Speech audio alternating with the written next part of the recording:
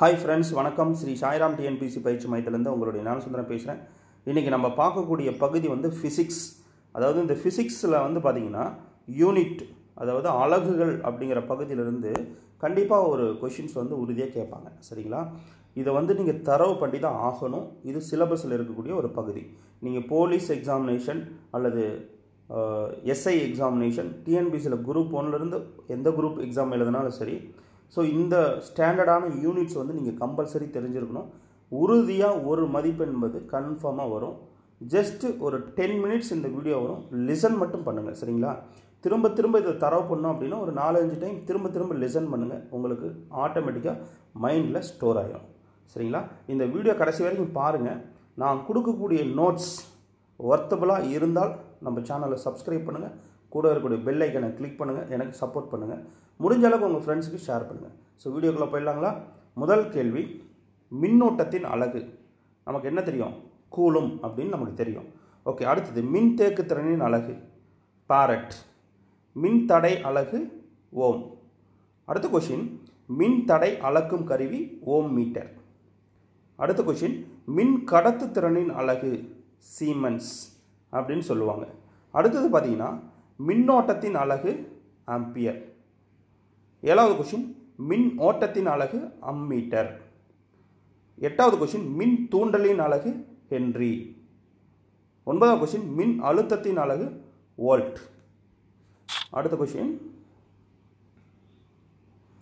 மின் அழுத்தத்தை அளவிடும் கருவி வோல்ட் மீட்டர்.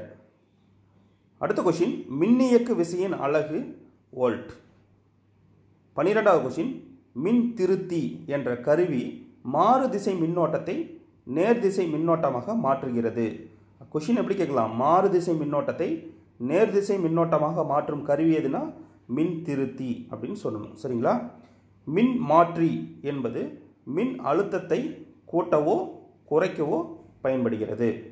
அடுத்த கொஷின், ஒரு மின் சுற்றில் மின்னோட்டத்தை அளவிட உதவக்கூடியது அம்மீட்டர். ஓகேங்களா? இப்போது பேசிக்காக இருக்கக்கூடிய அடிப்படை அலகுகள் வந்து 7 இருக்குது.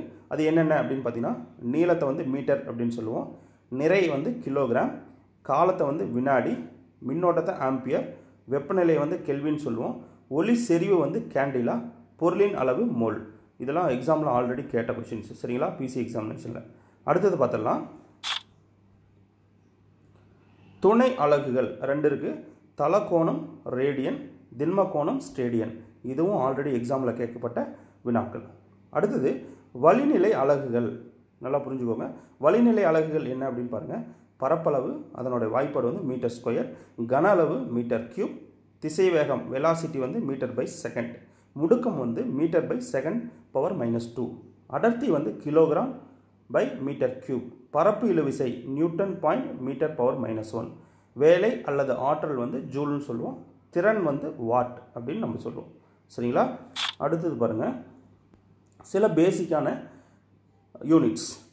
அலை நீளத்தை வந்து ஆம்ஸ்ட்ராங் அப்படிங்கிற பேரால் நம்ம குறிப்பிடுவோம். கடல் ஆழம் அப்படின்னா பேத்தோம் அப்படின்னு நம்ம மென்ஷன் பண்ணுவோம். வேலைத்திறன் ஹெட்ஸ் பவர், குதிரை திறன் ஹார்ஸ் பவர், ஆற்றல் வந்து ஜூல் அப்படின்னு சொல்லுவோம். கடல் தூரத்தை வந்து நாட்டிக்கல் மைல் அப்படின்னு மென்ஷன் பண்ணுவோம். விசையை வந்து நியூட்டன் மென்ஷன் பண்ணுவோம். மின்திறன் வாட் அப்படின்னு மென்ஷன் பண்ணுவோம். அழுத்தம் பாஸ்கல், வெப்ப ஆற்றல் கலோரி, ரேடியோ அலைகள் ஹெட்ஸ், காந்தத்தன்மை வெப்பர், பொருளின் பருமன் மோல்.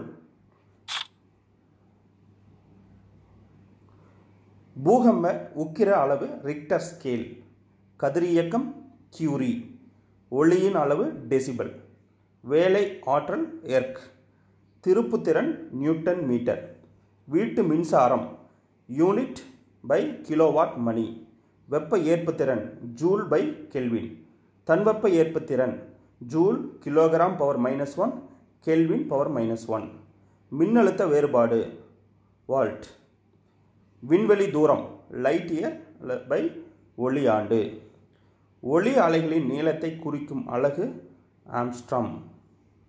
அடுத்தது, ஒரு ஆம்ஸ்ட்ராம் என்பது 1×10⁻⁻10 மீட்டர் அல்லது 0.1 நானோ மீட்டர். அடுத்தது, பாக்டீரியாக்களை அளவை குறிக்கும் அலகு மைக்ரான். மைக்ரானோட வாய்ப்பாடு பார்த்துக்கோங்க. ஒரு மைக்ரான் என்பது 10⁻⁻6 மீட்டர். கடலின் ஆழம் பேத்தோம் ஆல்ரெடி பார்த்துருக்கோம். ஒரு பேத்தோம் என்பது 6 அடி. 100 பேத்தோம் என்பது ஒரு கேபிள் அப்படின்னு சொல்லுவாங்க. 24 காகிதங்கள் ஒரு குயர்.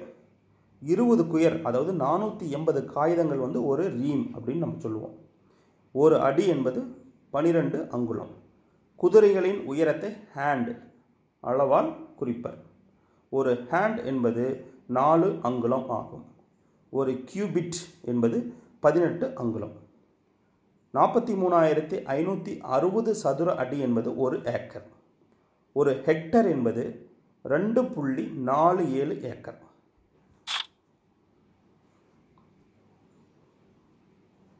ஒரு டஜன் அப்படிங்கிறது 12. ஒரு பேக்கர்ஸ் டஜன் அப்படிங்கிறது 13.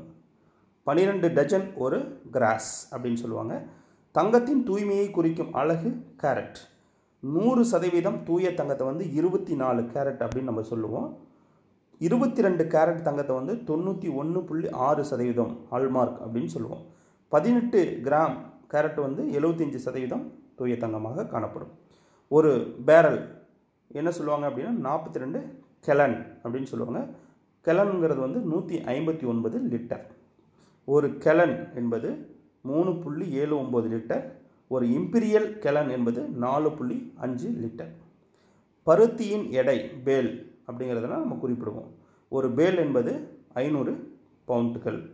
ஒரு கிலோ என்பது 2.2 பவுண்டுகள். சரிங்களா? அடுத்து பார்த்தீங்கன்னா பவுண்ட் என்பது எடையில் FPS அலகுகள் அப்படின்னு சொல்லுவாங்க. ஸோ நியர்லி ஃபைனல் வந்துட்டோம். எடையின் SI அலகு கிலோகிராம். குவாண்டல் அப்படிங்கிறது 100 கிலோ அப்படின்னு நம்ம சொல்லலாம். இது நல்லா புரிஞ்சுக்கோங்க. அகல ரயில் பாதையின் தண்டவாளங்களுக்கு இடையிலான தொலைவு நல்ல பாயிண்ட் நல்லா தெரியும். 1.672 மீட்டர். அகல ரயில் பாதை 2 தண்டவாளங்களுக்கு இடையிலான டிஸ்டன்ஸ். சரிங்களா?